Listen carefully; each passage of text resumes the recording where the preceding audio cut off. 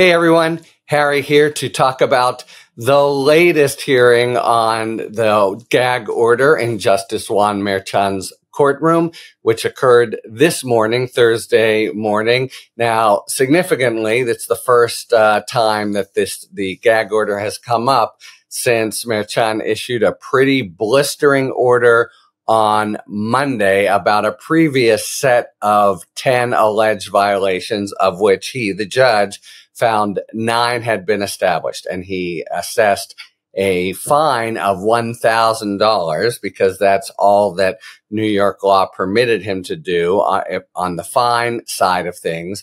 And he made a point, and a very ominous one for Trump, of saying, this just doesn't do it to safeguard the integrity of the trial and regulate the conduct of a wealthy man like Trump, and issued a really stern warning that he would be cruising for a bruising, or otherwise be subject to an incarceratory penalty, that is going into jail, and might be for a short time in the holding cell in the courtroom behind the courtroom for starters.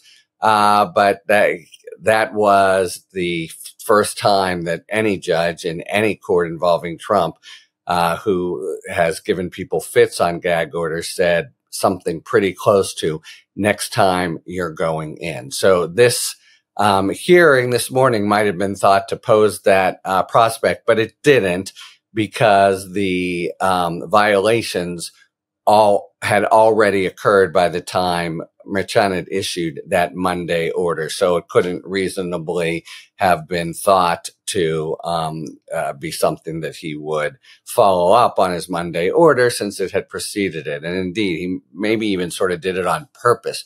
He could have had now this starchy order, but this will look as if when he gives, as I think he will, get to that in a moment, some additional fines, it'll be as if he's, done it a few times. And now if Trump doesn't straighten up and fly right, we're talking about, looking at some kind of jail sentence. Now the DA is sort of all in on the plan. They again said, we're just asking for a fine now, but I think it's understood that next time, if it's a flagrant violation, they would move the judge. And I think the judge has shown himself prepared to follow through with at least, again, some kind of confinement but that then, of course, could be torqued up all the way to the 30 days. That is the maximum that the law in New York provides for incarceration. So it puts him in a position, Merchan and Trump, where they can continually up the price of his contemptuous behavior.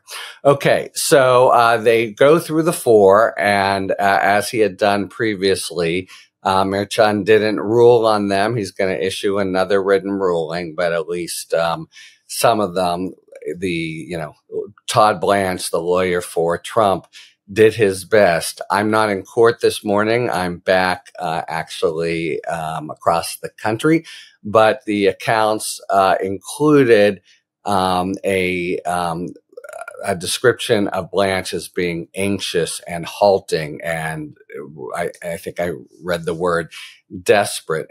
He is between the ultimate rock and a hard place. Trump demands results, and that demands no behavior, no penalty for being contemptuous.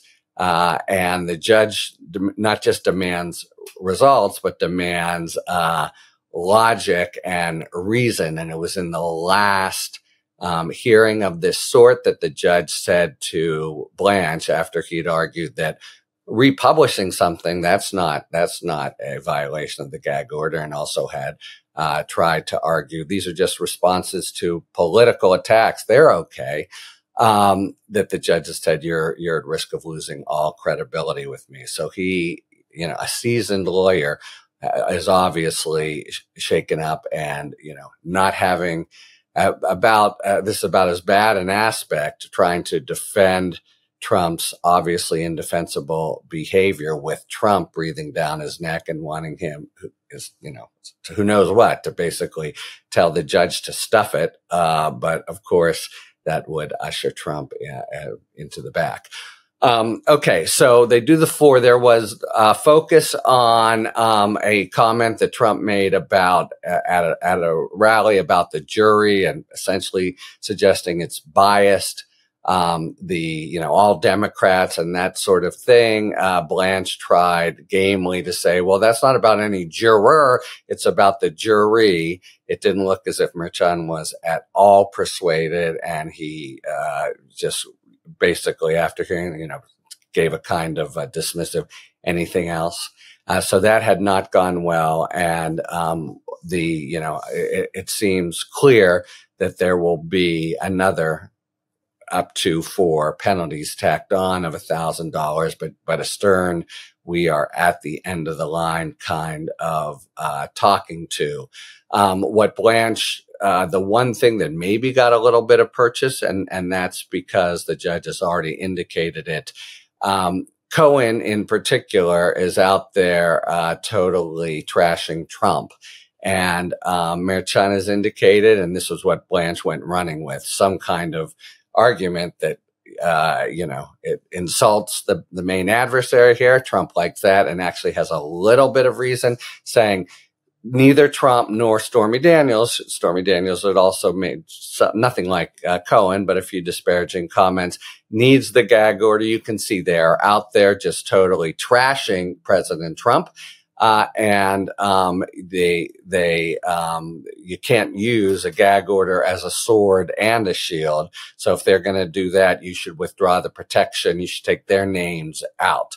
And he's already broached that notion. I think it's probably hit home with Cohen and Daniels, and you're probably not going to see these kinds of attacks on Trump, but that gave Blanche something to talk about. The other thing he tried to trot out was the White House Correspondents' Dinner this weekend, where Biden made some kind of very tame joke, and Merchan, was having none of it and thought this bland, little laugh line had nowhere approached the kind of vituperation and nastiness of Trump's commentary. So that analogy didn't fly at all. Basically, he seemed to get nowhere, except perhaps with this notion that you should take Cohen and Daniels out of the order so that he can trash them with impunity. I don't see that happening, but I could well imagine that the order has a sort of stern final warning for especially Michael Cohen as well. Cut the crap, or it's open season on you, and I'm taking you out of the gag order. So one last chance on payments of fines of $1,000 a pop only. Probably a pretty stern order to come that just makes it clear you're at the cliff, and if it's up to you. But if you jump, I'm gonna let you, and you may be seeing however briefly, the inside of a jail cell, and it could go from there. So that was the hearing. No order yet. It might be a few days based on the way Merchan's done it to date. And the trial resumed with the testimony of Keith Davidson, lawyer for McDougal and Daniels, and they were really just at the point of trying to stitch up the agreement by which Daniels received $130,000, and basically the whole sort of core offense that had to be hidden. That is is where the 34 counts of camouflaging records. That's the actual charges here. It's where things emerge. So in a sense, we're really just at the beginning of the core narrative, but it's a beginning that is, as I said on TV, they've just set the table, but they've set it beautifully, and it really is pushing inexorably to doing whatever they're doing to salvage Trump's plummeting political fortunes. Talk to you later. Thanks for tuning in. If you enjoyed this video and other Talking Feds content, please take a second to like and subscribe. Talk to you later.